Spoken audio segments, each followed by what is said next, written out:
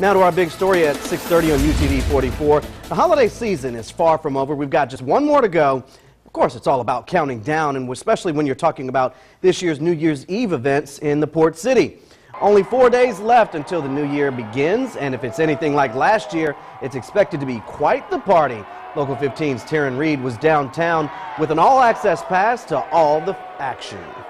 I most certainly did have an all-access backstage pass to the MoonPie Overmobile events, and I learned something new. There are actually two MoonPies, one that sits atop the Trustmark building nearly all year round. The other one is lit up and sent off for New Year's Eve.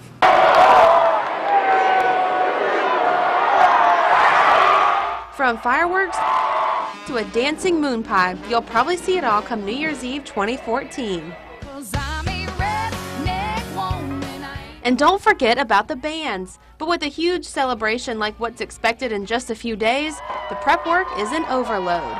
You'll start seeing things really take shape tomorrow. The stage begins to be set up for our headliner Gretchen Wilson and the opening act Lattimore, and that'll be right down the street here on St. Francis Street. And check this out. It's the actual MoonPie that will drop some 28 stories December 31st, close to midnight. You may wonder why it's not in the sky at the top of the building. That's because there's two. This one sits here nearly year-round, while this one is meant just for New Year's Eve. It's packed tight with batteries and cables, wires, and it fits inside the MoonPie on the side of the building. Come New Year's Eve, the one inside lights up and drops. The whole trip down takes a little over a minute. There's an edible version of this MoonPie. It's a giant one too. A bakery in Chattanooga just shipped it this way, and if you wondered what it tastes like... So anybody who's around, come and get a bite of the giant edible MoonPie.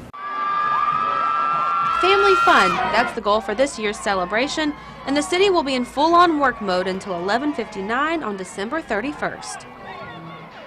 There are tons of events planned for this year's New Year's Eve celebration. They all kick off around 5 p.m. on New Year's Day. And if you're wondering, museums down here are also offering free admission. Just call ahead, check before you head out. All of this information is on our website. Check out the Find It section on local15tv.com.